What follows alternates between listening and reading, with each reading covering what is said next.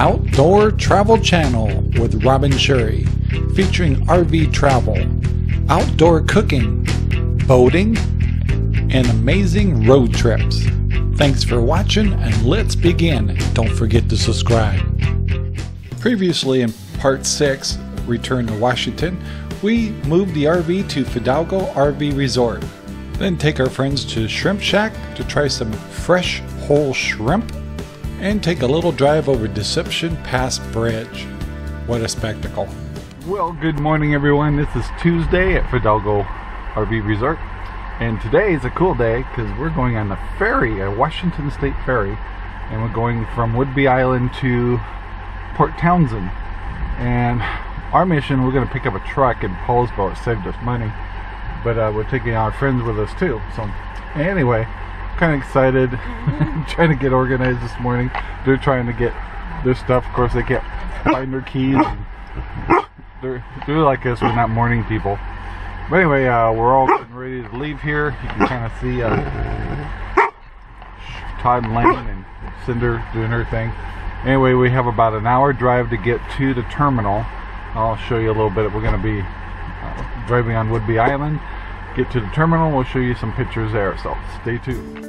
Off we went for a 1-hour drive on Whidbey Island to get to the Washington State Ferry that crosses over to Port Townsend. So right here you see where people are lining up, and it's always interesting to go over to the shoreline and start watching the boat come in.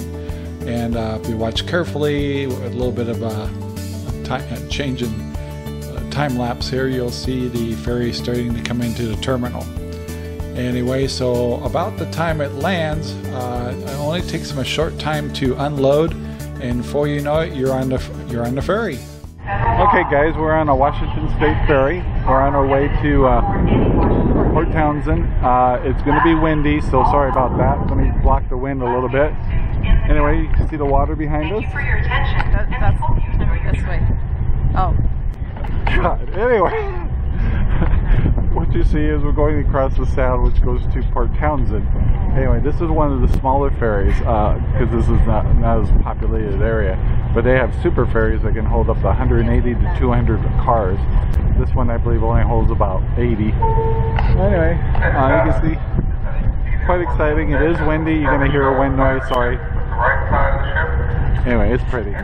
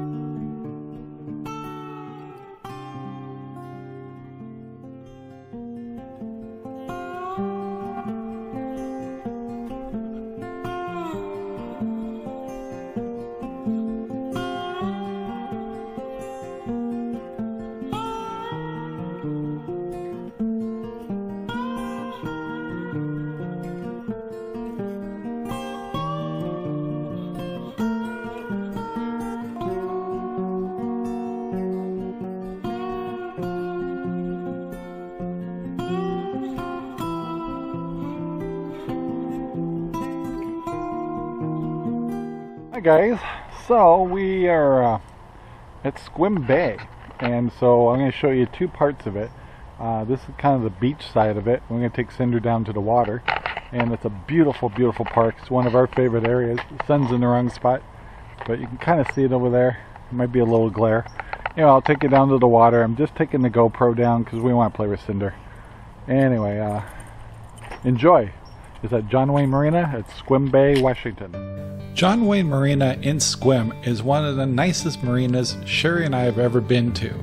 It has wonderful beaches, which does allow people to do clamming when there's no red tides, and it's just really clean. If you go to the other side of the marina, you will see the beautiful Sequim Bay, and if you walk out to the point, you'll be able to see the bay, the beautiful waters, and the marina right off to the right. Once again, this is one of our favorite marinas, and we've kept boats here for years and did a lot of crabbing, salmon fishing, and halibut fishing here. It's just a place you need to stop.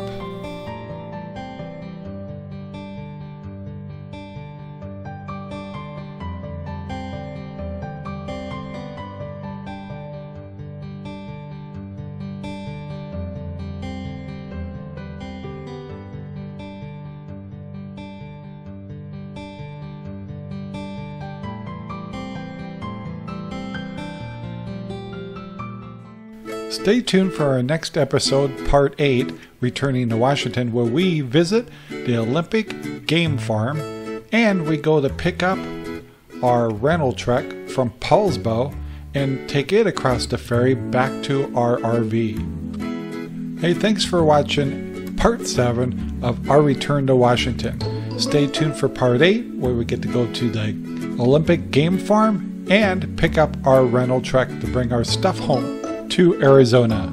Please subscribe and watch some of our previous videos. Thanks.